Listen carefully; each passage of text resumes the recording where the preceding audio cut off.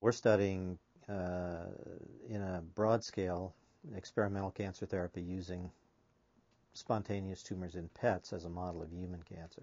Spontaneous tumors in dogs are a tremendous model of human cancer because they share many of the same characteristics. Dogs that are treated in our study right now, they all get conventional radiation therapy from a linear accelerator. It's just basically a machine that delivers very high energy X-rays. It can rotate around the patient, deliver radiation from various angles, just state-of-the-art radiation therapy. Now they also are receiving tumor heating or tumor hyperthermia, where we insert some catheters into the tumor which are used to measure the temperature, and so we have to know very precisely where these catheters are located within the tumor so that we know where we're measuring temperature.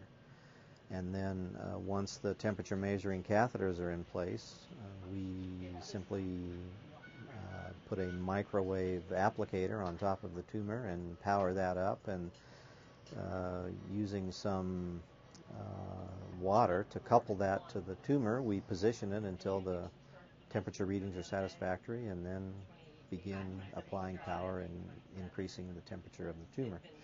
If one can show some benefit in a spontaneous tumor in animals, there's much more likelihood that that intervention is going to be successful when introduced into the human clinic.